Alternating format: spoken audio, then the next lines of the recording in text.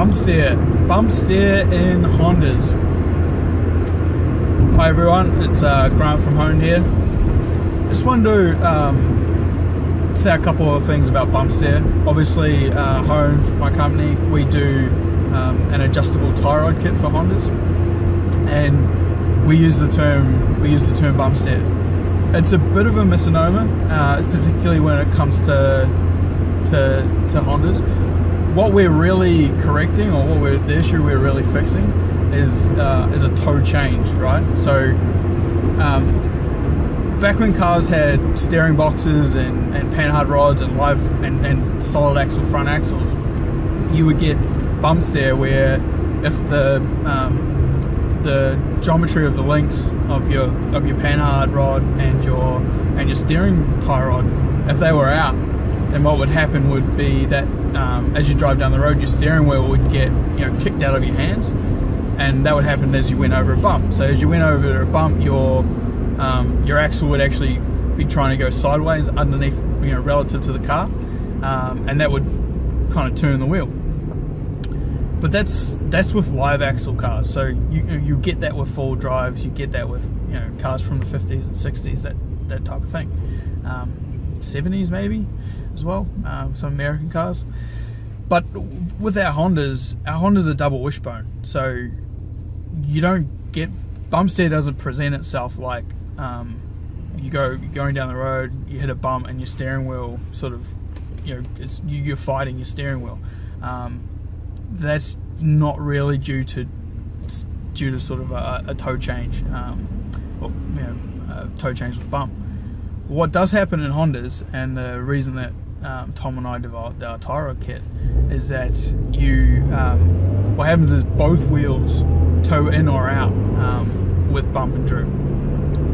So they go, instead of in the old cars with the live axle cars, where both wheels would steer the same way, on a Honda with double wishbone, what happens is that both wheels will either toe in or both wheels will toe out. And what we found through using a toe gauge and sort of measurement was that when you align your car with extra caster and extreme camber and a low ride height, that the suspension geometry is such that you get toe in with bump.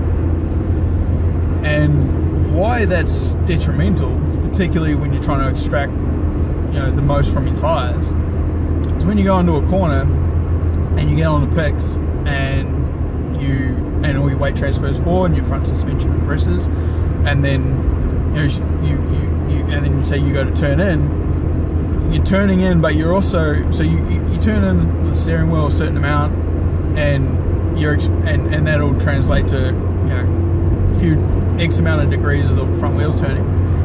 What happens then when you hit a bump is that the outside wheel is then towing in more. So what you're expecting to happen is to turn the steering wheel and the wheels to turn with a certain amount of angle. That the tire then has that certain amount of angle, slip angle to the road, and then generates this little ripper, and around the corner you go.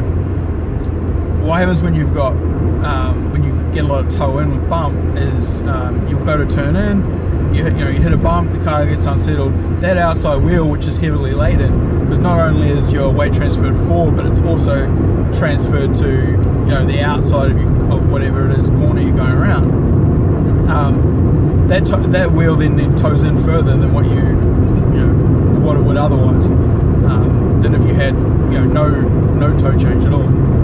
So say you had perfect suspension geometry and you had no toe change, the wheel would just stay at whatever steering angle you turned it to. But what actually happens is you turn, the wheel takes its angle, and then if you're going around the corner and you hit a bump, the wheel will toe in further. What that means is that and what that means when you're driving at the limit is that if you're right on the threshold of slip angle to the road that your tire can take, and then you hit a bump and that slip angle is increased over the limit, then you'll surpass the maximum grip that tire can give you, and then it'll push, and it might might translate into understeer, or it might just translate into you know, either overheating the tyres, or you know, to greater or lesser degree depending on sort of how hard you're pushing it. So what we try and achieve with our tie rod kit is we can't eliminate any toe, we can't eliminate toe change, and anyone tells you that such and such car has got no bump steer, is you got to really kind of treat that statement with a grain of salt, because whenever anything has got sort of multiple links and they're all on different planes, there's always going to be some kind of toe change, and it's going to trend one way or the other. So we don't say that we eliminate bump steer. What we say is that we make that bump steer work to our advantage. So we tune it so that instead of towing in, the wheel actually toes out a little bit. So when you turn in, instead of getting more slip angle than you wanted, you get slightly less. And we've just found that that is one, nicer on the tyres. It means that you never and when you're driving on the absolute limit of grip and pushing the tyres as hard as you can, trying to eke out every last little bit of lateral grip from the tyres, or lateral force from the tyres, it's sort of better. It's better for the tyres to sort of toe out than it is toe in, because if they toe out, you're just reducing the stress at the contact patch, and then hopefully it stays attached. And all our testing and driving on the road and experience and stuff, it tends to translate into making the cars just turn in so much better, be more consistent when they are turned in through long sweeping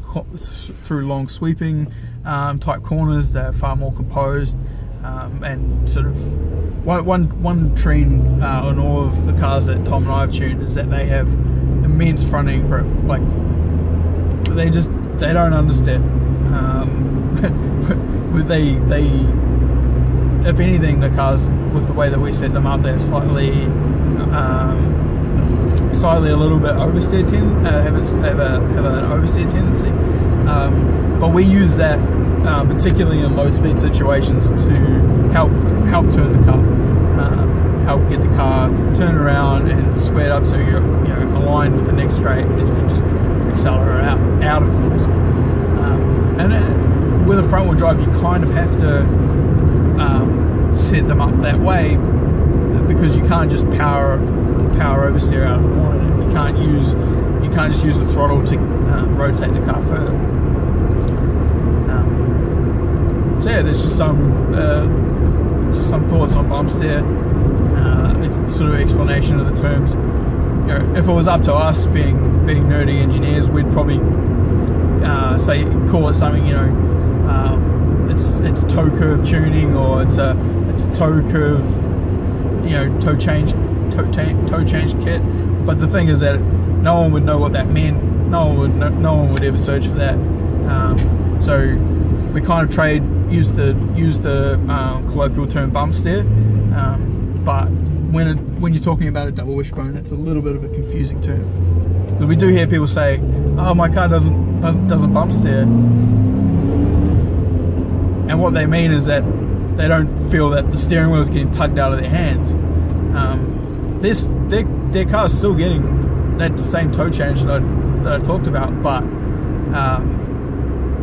it just doesn't present itself as sort of jerking at the wheel. So yeah, that's a little lesson on Bumpsteer for you. Cheers, crowd.